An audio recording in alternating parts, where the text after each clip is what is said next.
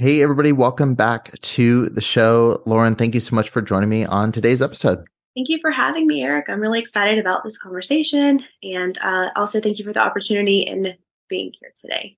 Yeah, I'm excited to chat with you. And before we recorded, you sent over like just kind of a breakdown of your journey or path. And it's like you crossed every box of like every notable person or location.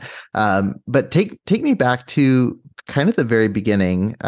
You mentioned that your dad was on staff at the church that you started in the IFBN. Is it safe to assume you don't remember anything prior to being in the IFB and sitting in pews Sunday morning?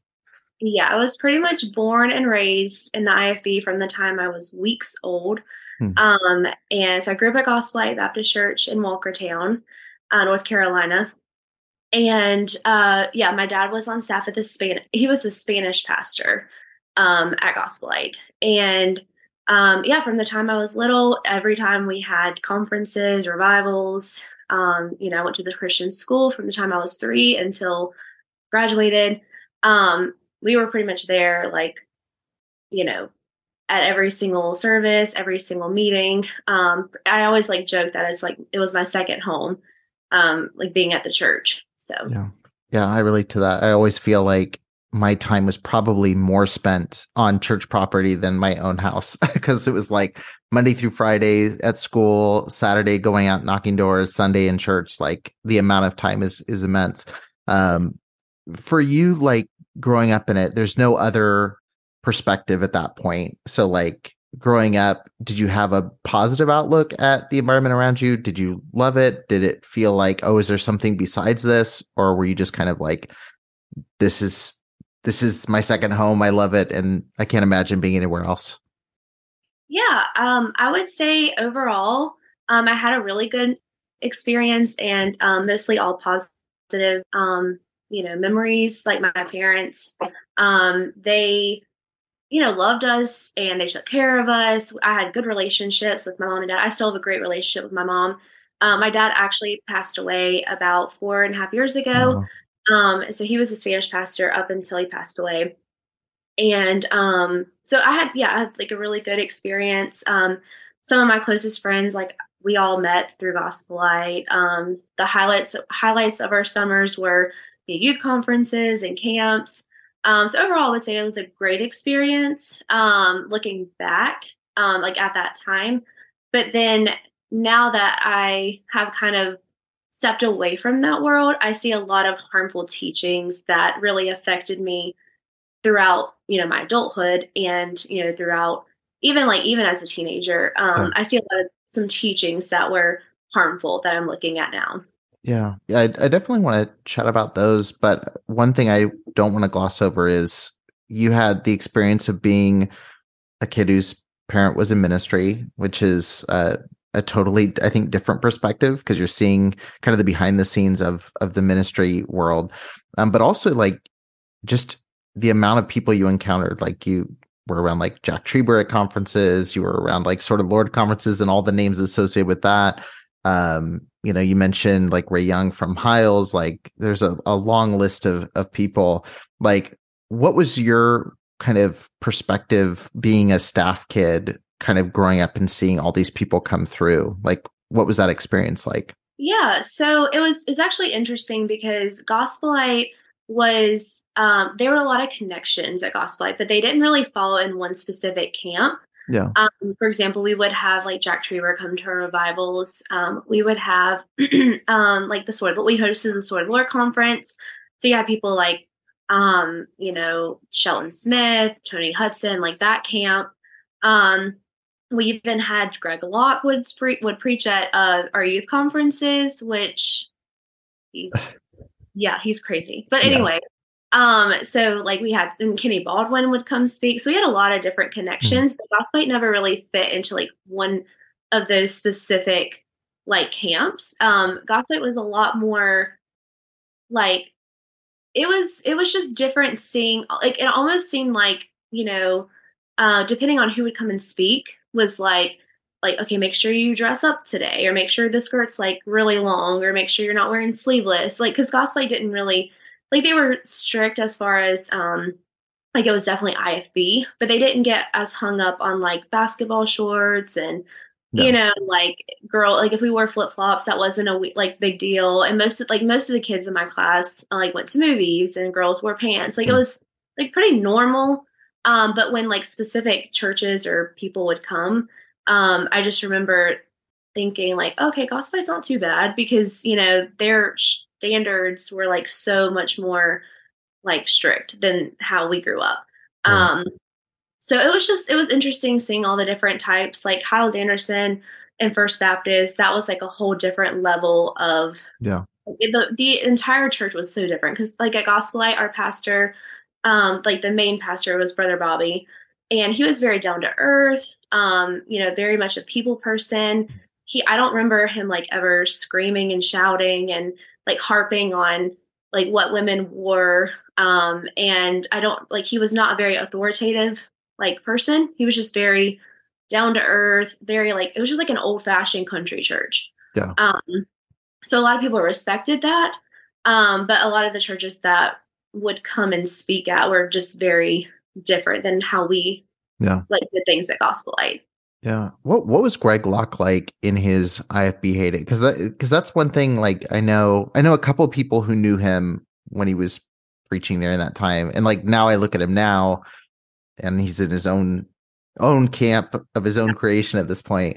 What was he like then? Because I've never seen him fully in that world. I've only seen him like post where he's just gotten crazier and crazier as time's gone on. Honestly, it's funny because looking back, like a lot of his like because I still like will watch clips of him because like the things he said is so bizarre, and I'm like, did Yeah. you really just say that? But a lot of his preaching style is very similar to Mhm. like how it was in the IFB. Yeah. It was more of like the suit and tie, the KJV only, like the more gospel music, hymns. Like he was more like he was in that world. And I remember, I think it was like my 11th grade or 12th grade year he kind of walked away from the IFB and went Yeah. like a little more like contemporary. And I remember we just like never invited him back to gospel. Yeah. But Yeah. his style of preaching like always remained the same, except now he's just crazier. Yeah. Um, and it's just so funny and kind of embarrassing because I remember like at that time thinking, oh, he's like my one of my favorite preachers, and now I'm just like it's like a little cringy thinking back on Yeah. that. Now he's But like your second or third favorite. He's kind of gone down a little bit. yeah. Now he's like, yeah, second or third. But no, he just a lot of his style is still very similar. Yeah. But I just remember like we were all like so excited because Greg Locke's preaching tonight. But now I'm just like, why? And I think he like signed one of my Bibles. Like, I don't know, because that was, everyone was into the Yeah. whole signing of Bibles. So Yeah. Yeah. I'm curious, like, I always ask people, like, what was your initial experience? And I think for the most part, it's positive for people who start in it. And then it's a question of when's the first time you noticed anything that was like a little bit weird or where you felt like, maybe we wouldn't call it this at the time, but a red flag, so to speak. And, for me, it was literally like 17 or 16 where it's like, oh, there's something wrong here. And I was talking to someone yesterday. It was like, oh, I was 8, so where for you, like, did you have any moments where you were like, this feels off, or there's this weirdness that we're switching our style completely when a certain speaker comes? Like, was there ever a moment where you were like, something's not quite right here, I can't put my finger on it? yeah, I would say it was more of a gradual, like little instances. So I was always one to question everything. Mm, I've never like bought into not like my faith in Christianity, but I never bought into like the silly like no pants and like we can't go to the movies. Well, why not? And one thing I will say is I really admire my dad. Um, he always gave me a voice. Like he always let me speak mm, my opinion. It was never I'm the dad or I'm the husband of the house and you can't say anything.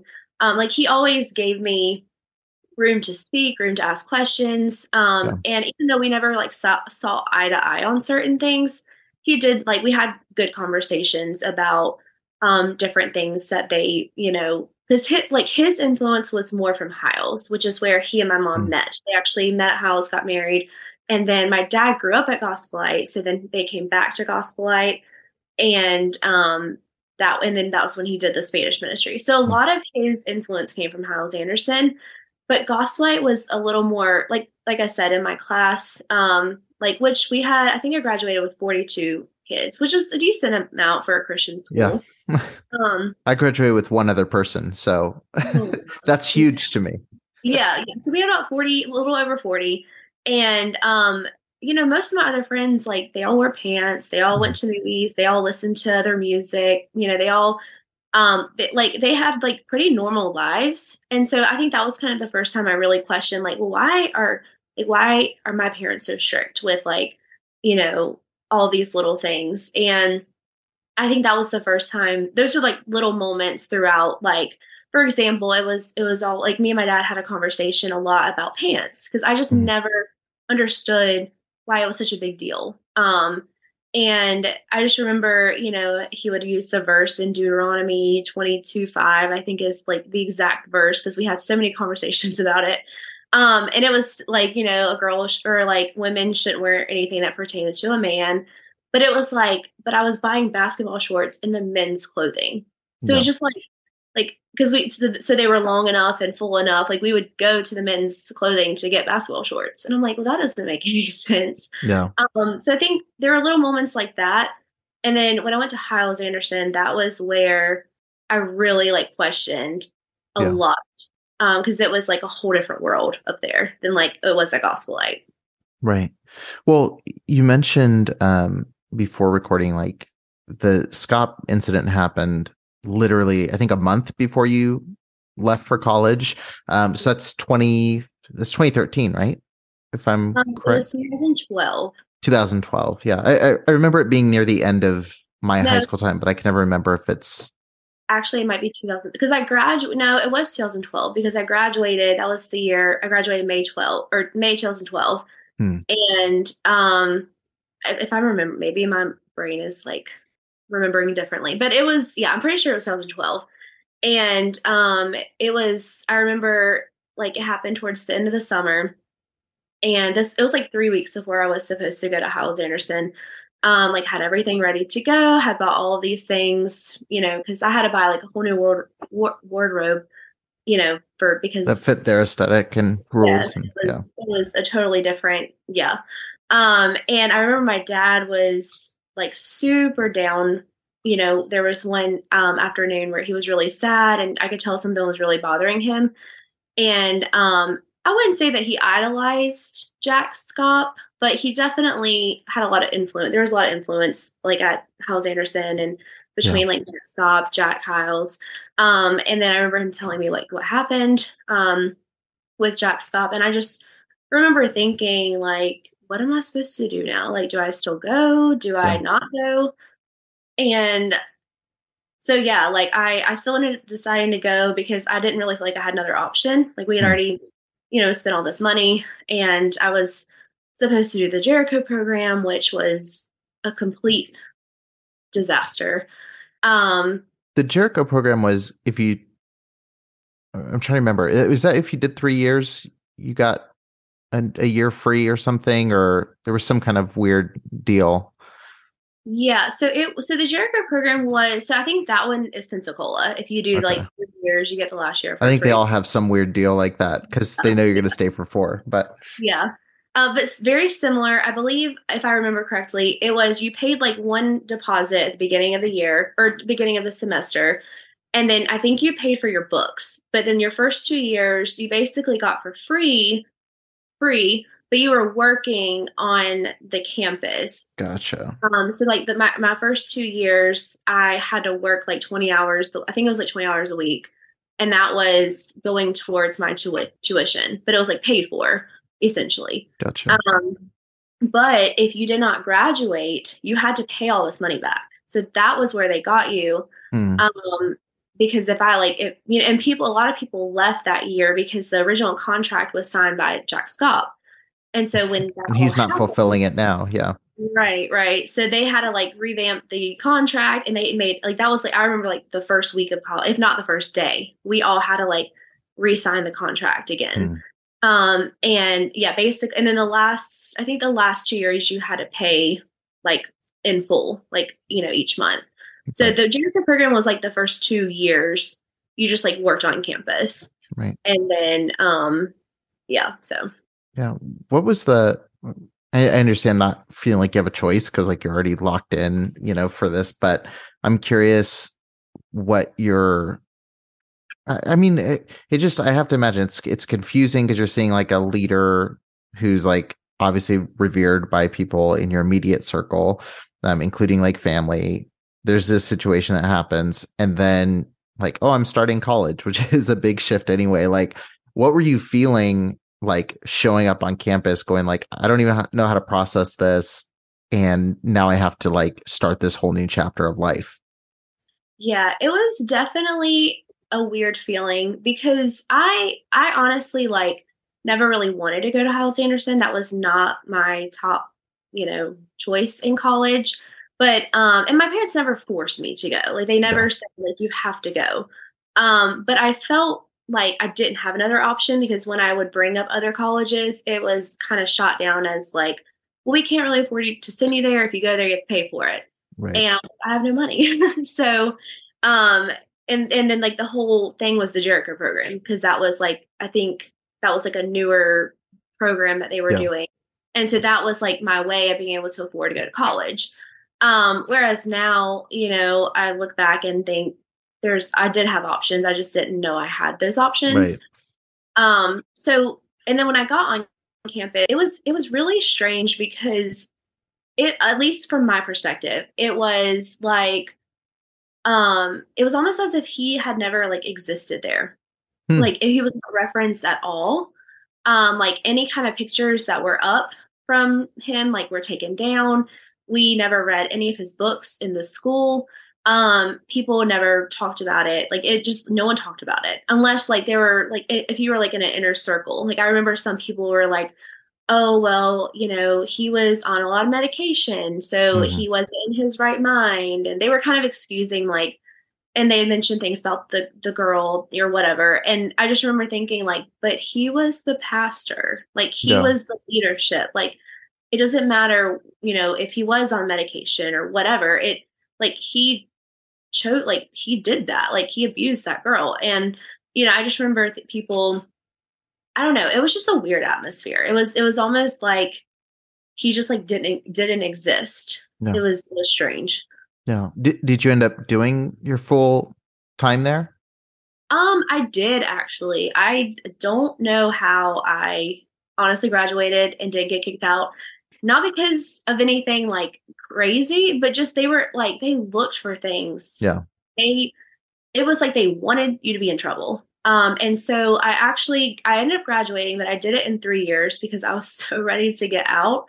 And so my last year I did like all my classes in person, and then I just like crammed all these online classes Hmm. throughout the summer, throughout my last year, and graduated in 2015.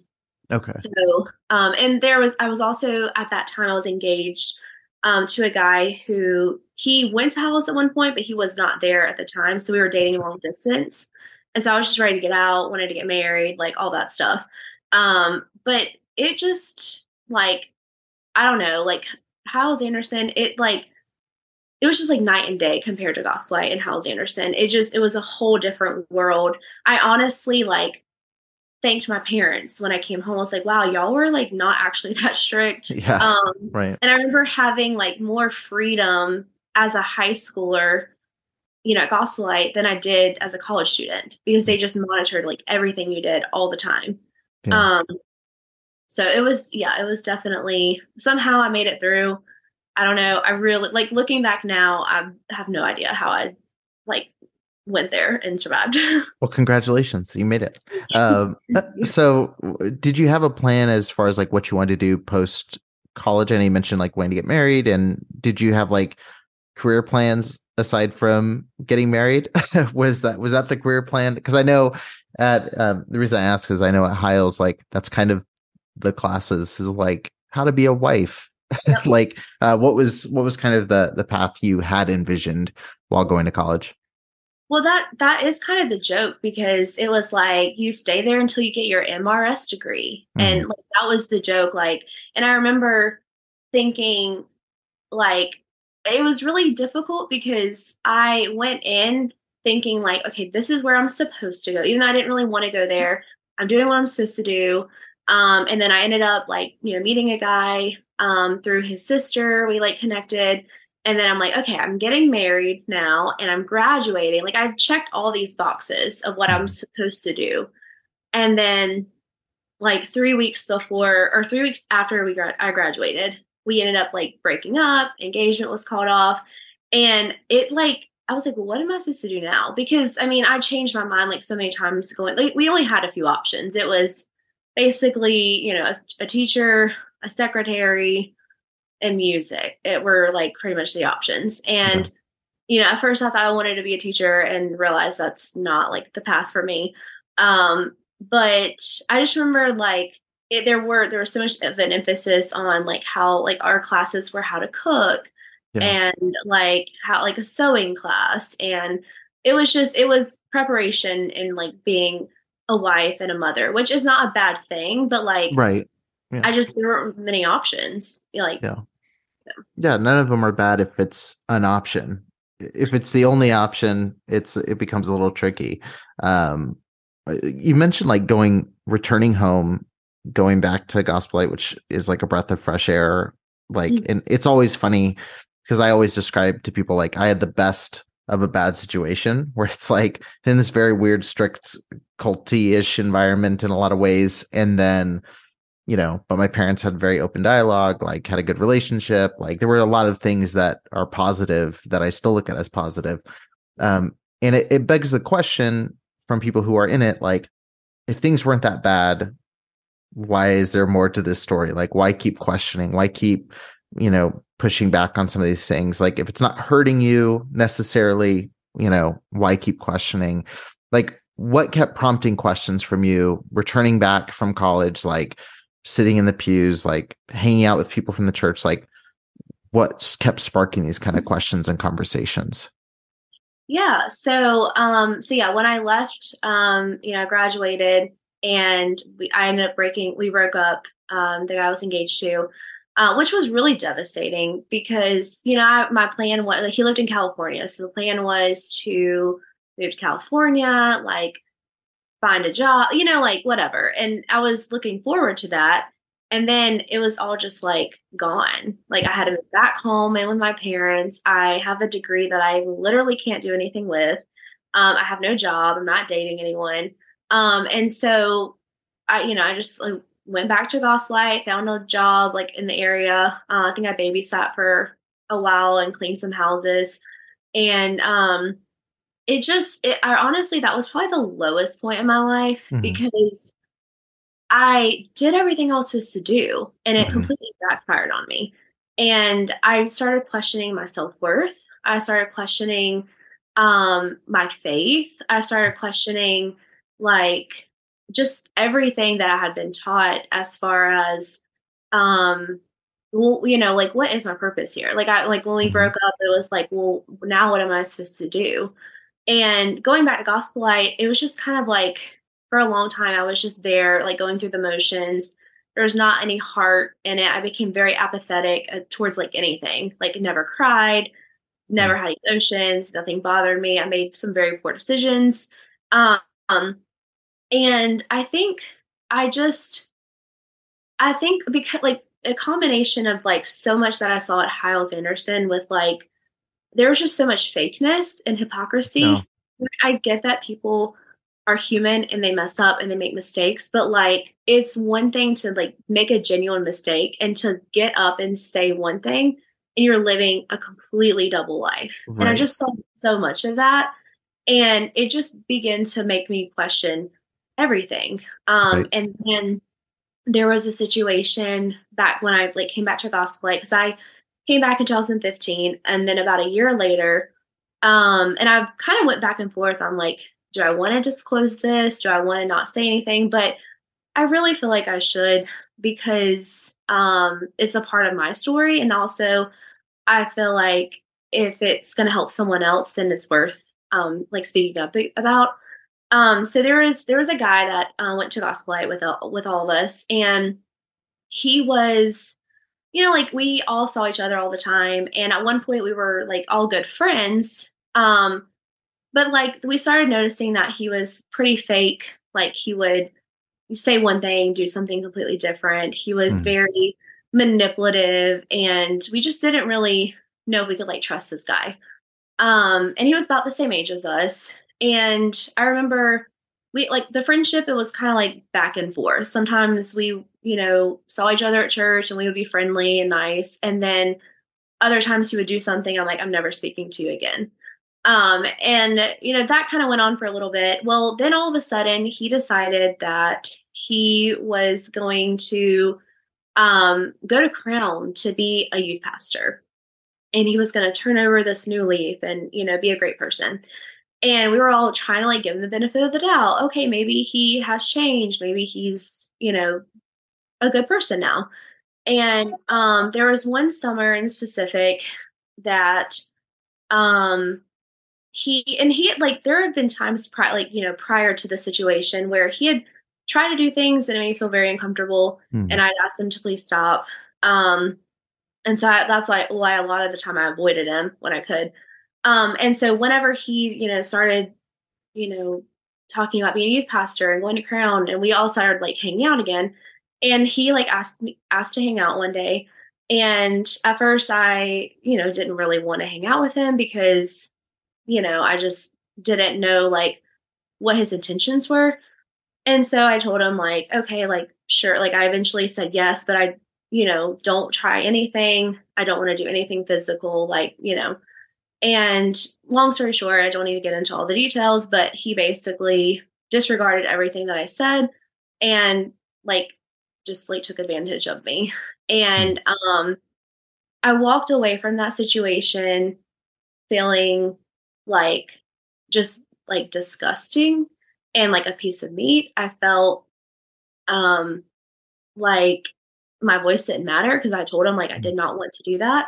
And I just felt, and I blame myself. Like I Yeah. never like in that moment, I never like blamed him or anything. It was just like, well, I shouldn't have went. I should have done that. I should have done more. Mm. And so I just like kind of kept it to myself for a good while and didn't really say anything. But throughout this entire time, I'm like questioning my faith, like, because everything I was told was, because like your parents tell you and because the pastor tells you and because the college tells you.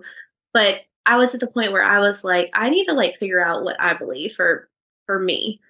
And so I went through like a year of just like trying to figure all that out. And it wasn't until probably about a year later when I remember very vividly, I was watching a TV show and there was a very similar situation that happened on the show where the girl was she was raped. And it like felt like it felt so personal. And I remember sitting there like, why is this affecting? Like, and it was the first time I was like really triggered, and I Mm. didn't know why, like why I was having all these weird feelings of like Yeah. it felt very like similar and familiar. And I remember thinking like that happened to me. Like it like clicked for the first time in my head Mhm. that like that situation had happened to me. And but I still like blame myself, even though like Right. it finally clicked, like, oh, that happened. But it was still like, well, it's my fault. And I still should have never went. I still, I still kept blaming myself. And I still like kept it in for a long time, didn't tell anybody. And then about probably a year later, I remember I was getting my hair done, and my hairdresser, I've known him since I was in camp. Like I've known him forever. Oh, I'm so Yeah. sorry. My system just went away. Can No, you see I me? can Okay. see you. Yeah. Okay. Yeah, something. My computer is really weird. So I remember sitting there, and he's always been like very honest, very open with me, and Mhm. I remember like just telling him about like the whole situation, went Mm. into detail, and I remember saying like, oh my gosh, like I've never said that out loud before. It's like the first time I've ever told anyone. And I remember still saying, but it was my fault. Like I should have said no. I should have Mhm. went. And I mean, I did say no, but I didn't say no to like hanging out with him. And I remember him telling me that like, no, like you voiced that you did not want that. It is not your fault what happened to you. And I remember that was like the first time in my life I felt validated, and I Mhm. felt like I just felt like it all just clicked. It was like, I just like had carried so much guilt and shame from the situation and that I had blamed myself. But like I did tell him no. I did say I do not want to do this. And he like completely disregarded everything that I said. And that was the first time that like I just felt seen.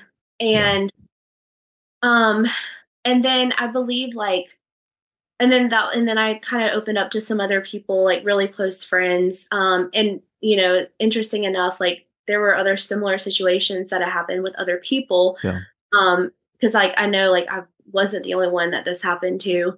And it just made me like question like, I like if this is the kind of world that these people continue to get by with, do because he like to this day, I mean, he's out living his life, doing his own thing. Mhm. Um, people, and I actually like just told my mom recently, like, hadn't I didn't really tell her because I didn't want to hurt her. I knew Mhm. it would have devastated her. And I just remember people asking, like, why didn't you say something when it happened? And I just blame myself. Like I didn't see it. And like I just, it wasn't something that I didn't realize what had happened until years later. Yeah. And then, when you hear all these stories, people that like I went to college with Rachel and hearing her story, it just I just didn't want anything to do with that kind of world anymore. Yeah. And I think that was like my breaking point was I just like and even though like to my knowledge nothing like that ever happened at Gospel Light, um there were still too many connections for me to stay. Yeah. And like I mean, I'm sure you're familiar with the Cedric McCormick story. Like, Yeah. that was another thing. Just seeing people get up there in church and claim that they're like, this person and they're support me and give me money and whatever. And it's like, you're a terrible person. And like, I just don't understand how you can sit there and support a church that like doesn't stand for abuse. Yeah.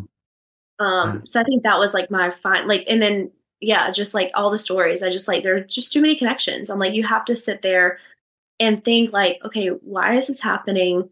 There's obviously a common denominator here. Yeah. And I don't know if I actually mentioned this whenever I reached out to you.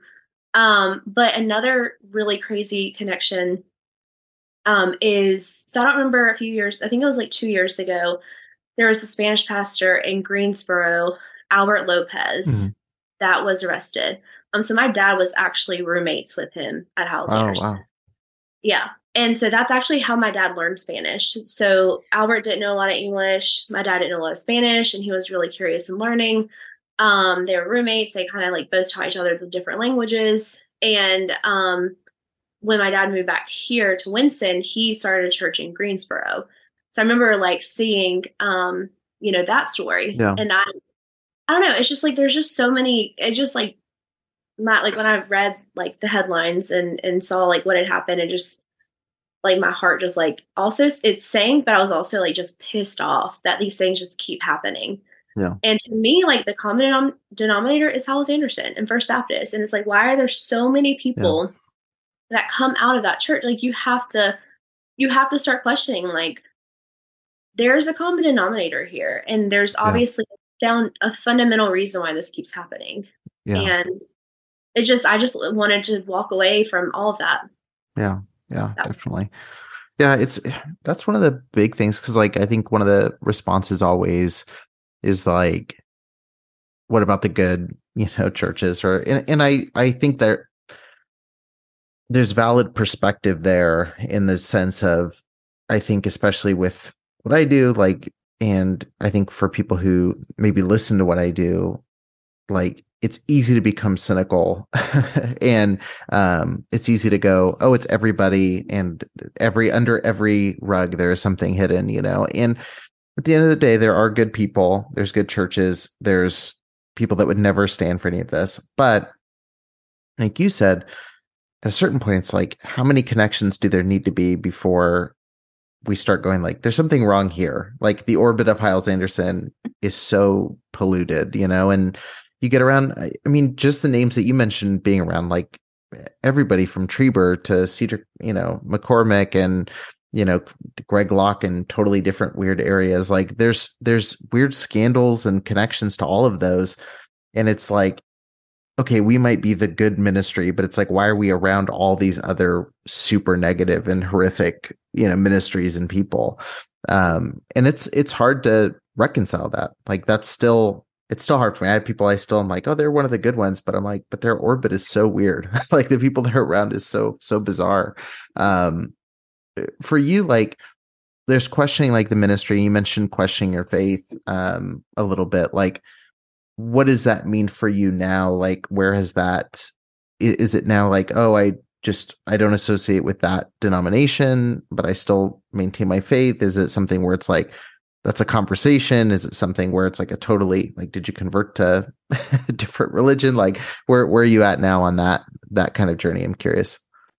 Yeah. So, my faith was something that definitely was questioned and, even at certain times in my life was wavered. But throughout most of my life, I was able to kind of distinguish like, okay, that like had nothing, like God did not approve of Mhm. that. God would not stand for that. And so there were certain times where I kind of was able to determine like, that's just, not a great church, and those are not great men or people. And but like God did not approve of that, and God would not have been for that. So even though like there were times where my faith was definitely questioned, especially when my dad got sick Mm. with lung cancer, like I questioned a lot of things. But at the end of the day, I think one thing that really helped me was like rereading the Bible from like in chronological order from the very beginning, and like just walking through the actual context of like how the Bible was written, the culture that it was written in, going back to like the Greek and Hebrew. I think by me like kind of, and I wouldn't say like deconstructing, but just re-questioning everything that had been taught. Yeah. That was really helpful because I was able to disassociate like the negative things and the bad things from not being of God, but of just being from like really just bad people. And I think there are churches that um definitely are like from the foundation of that church. It's just not a good Yeah. environment. There's not good people. And then I've met some like good churches that um I think that they would absolutely stand for abuse. And that was the one thing like looking back, because I wish I was able to have a lot of these conversations with my dad now, because when Yeah. your podcast came out, he had already passed away. Mm. And I just remember as a kid, he would always tell us that, I am a mandated reporter. If anything ever came up, like I would report that if there was any suspicion of a child or someone being harmed. Like he was a huge advocate for that. Which is like, how are you so good? Even though you went Hyles Anderson. But it was encouraging because I feel like if something like that were to happen in the Spanish ministry, then my dad would have stood up and not had, um, he would not have just shoved it under the rug or kept quiet about it. Like he would have taken it to the authority and not the pastor, like the like police, like the law enforcement. Yeah. And so like that to me, like there were just like little signs throughout my life where I still like held on to my faith, and I still do. Um I don't trust people very easily. It takes me a long time to like build that trust. And even then, like even though now we have found a good church that is I feel like it truly is like there's really no connections. So it's just like the church. And which is really encouraging. And I asked a ton of questions before we joined. Like we visited for a whole year before we decided to join. Yeah. They they protect the children. Like I had to go through a background check. Even if you're just like volunteering in VBS, like you still have to go through a background check, do a sexual abuse training. Mm. There's cameras in every room. No kid can be alone at all with an adult. Like they are proactively taking steps to Yeah. ensure the safety of children. And I do feel like if something were to happen, they would handle it in the correct way. Right. So that seeing those little things has been encouraging, in that well, maybe like not all churches are bad and not all people are bad and Yeah. pastors are bad. And then just experiencing like um like my experience with my faith in general, just like there are things that throughout my life I saw like God's hand in, Yeah. and like with my dad's passing, and just like how like I'm just so thankful that the life that I thought I wanted, like getting married back in college, like I'm so glad that that didn't work out. And just like where I was, like where I am now, um, I just, yeah, it's just, I sometimes think, like, wonder if I'm even like the same person, because I feel like I'm just very, like, I don't know, like people, like boundaries were something that were just never really talked about. And that's something that I'm trying to implement now. Like, it's okay to say no if you don't want to do something. And Right. it's okay to, like, there's a lot of like just relearning. But I will say, like, throughout my entire life, my faith has been something that as a whole I've been able to, um, I've kept my faith, I guess, in a sense, but there were definitely times where that was questioned, and I had to relearn a lot of, the things that were taught. Yeah. Yeah. That's huge. And I was curious to know, because I've talked to people from all varieties of answer on that, like, and where they find themselves now. And I guess kind of my one thing that I keep thinking about and I'm curious about, because you mentioned there's a lot of ways that your life could have ended up. You just mentioned, like, if you'd gotten married in college to whoever it was in college, and with the mindset you had in college, like, life would have looked very different. And, you know, potentially, I mean, it sounds like definitely wouldn't have been the life that you have now, that you like and are excited about, and are talking about. Um, if you could go back and you could change, I don't think I've ever asked anybody this question. If you could go back and change and be like, okay, I never was part of this. I totally just got fresh slate and I get to start outside of this world. Would you do that, or do you appreciate the perspective you've gotten from being in it? I don't think I've ever asked anybody. So I think that's the first time I've ever asked that question. Yeah, that's a great question, and something that I like wonder every Mm, day, because obviously I feel like if I were to say, "Oh, I wish I would have never went to Hyles Anderson College," I don't know if I would be sitting here married to a great man who loves and supports me. mhm. Um, and but I also like like it is a part of my story, like Mhm. every little bit of it. But at the same time, there are moments where I really do look back and say, if I could do it all again, I don't think I would have went to Hyles Anderson at all. I think Yeah. I would. Um, it just like that entire experience was very. I don't. There, I mean, sure, there's some good memories, and I met some great people that I still keep in contact with. But as a whole, it really just was not a great experience. And like but it's hard to say. Like, Yeah.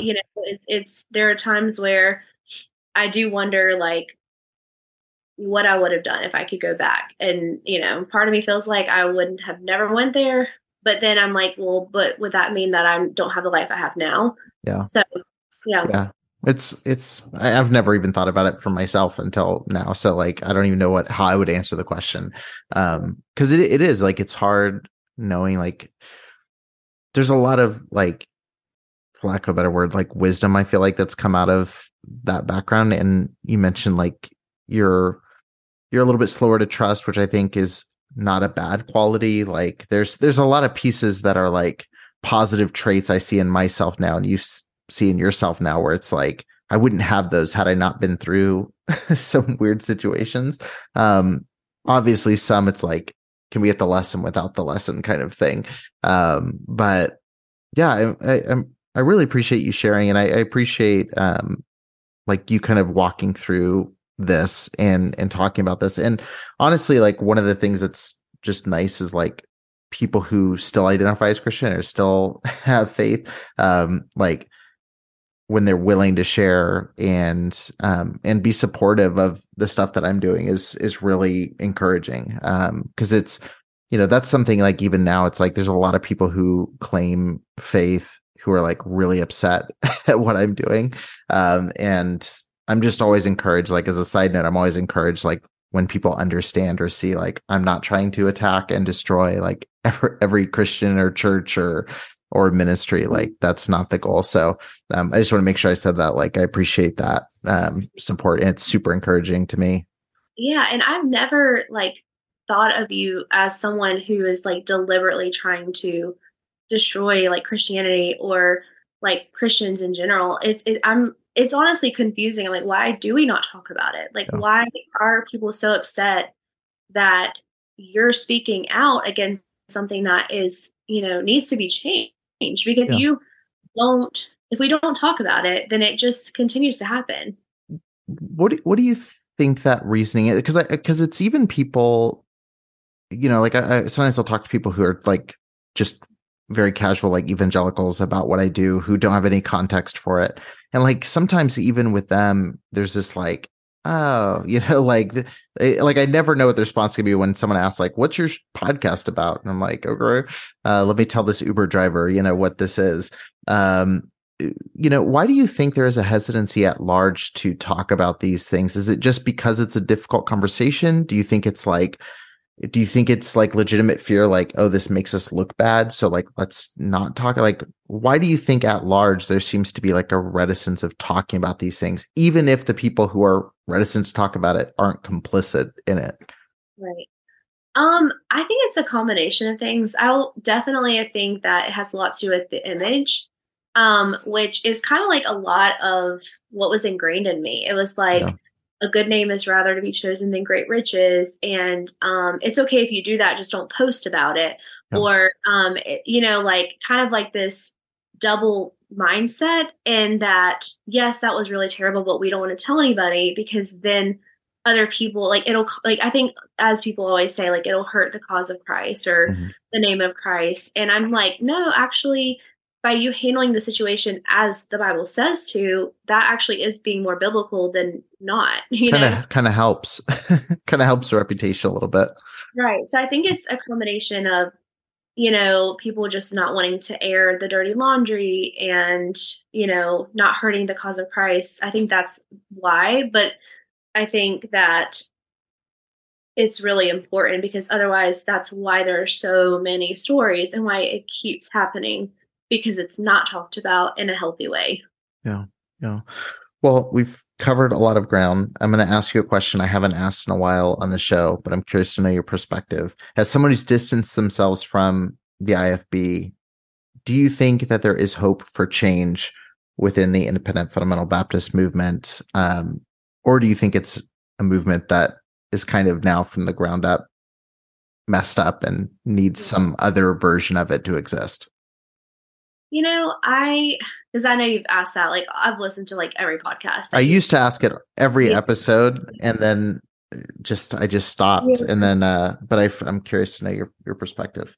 Yeah, I honestly think it depends on the church. I think that Hmm. if that specific church has a really bad foundation where the pastor is very authoritative and that they get up and like I'm the man of the God and what I do like I think any church that has that mindset needs to just I don't think there's any hope for those kind of churches because there is no accountability, there is no room to grow and learn. It's just you have someone that is in power who is manipulative, narcissistic, authoritative, and I just don't think those kinds of churches, even if it's not an IFB church, but Yeah. like Right. I think there's not a lot of hope for that kind of church.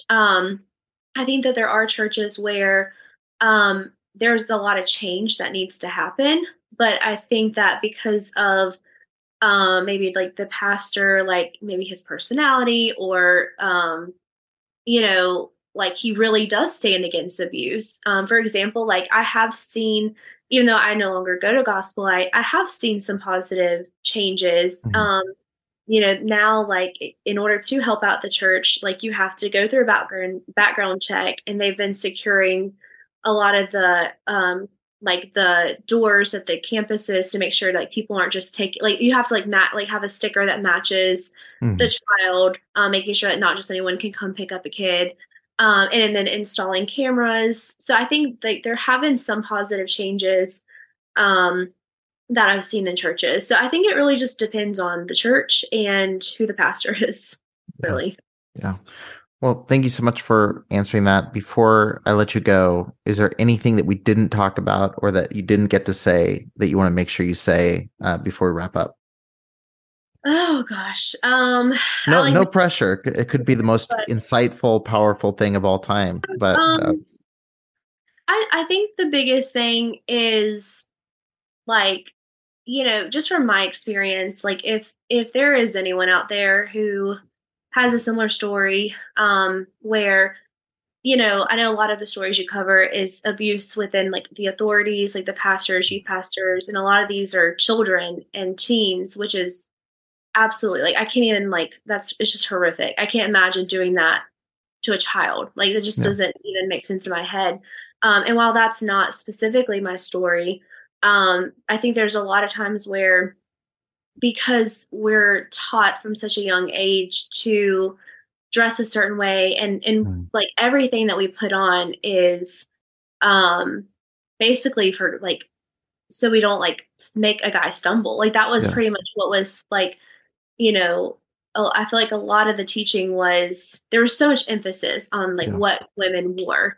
And it made me look at men as like every man was looking at me for my body. mhm, Or and it also gave me a distorted view on women that like if a woman wore something that I, was like a little more revealing, it was like, oh, she's not a good person. So I had like a very distorted view no, based on like that teaching. And also just like doesn't help your self-esteem and your like value as a woman. And so I would just say that if there is anyone that has experienced like those feelings of guilt because of a bad situation that they've been in, like it isn't your fault. Like if you specifically say like you do not want this and that there is not that consensual conversation, then that is not your fault. And like don't blame yourself. And for me, like therapy was really helpful. Your podcast was very helpful. Those were two very influential things during that time. Like I didn't feel alone. And that's yeah, kind of like why I decided to go on here and share my story because I think it is easy to feel isolated and alone in your experience. Um, but, you know, you're not alone. And yeah, there are a lot of people that relate to this upbringing. Whereas for a long time, I felt very alone yeah, in that. yeah. I just interviewed Jon Snow yesterday. His episode will drop sometime around this. But that's one of the things we talked about, and he talked about like you're not alone, and we're talking about we're talking in regards to child sexual abuse, and talking about the stat of like 1 in 4 girls. I think it's 1 in 6 boys, and one of the things that I said was like it's probably not 1 in 6. It's probably more because a lot of guys don't report. And then he said, it's probably more than 1 in 4 for both. And he said, but it's years and years before reporting. There's tons of people with stigma around it that don't want to talk about it because like culturally there's stigma, religiously speaking, there's huge stigma. And I think that's what's valuable, like at the very core and essence of the show and of people sharing their stories. It's like, it's a big beacon going, you're not alone. This is my story. If you relate to it in some way, like there's at least one other person that relates to it. And so I appreciate you sharing it and coming on. I know it's been a long time coming and a lot of time thinking about it. So I appreciate making the decision to do it because I know it's not an easy one. Well, I appreciate you for having me. I wasn't sure what that process was as far as like sharing my story, but I do appreciate you taking the time and listening.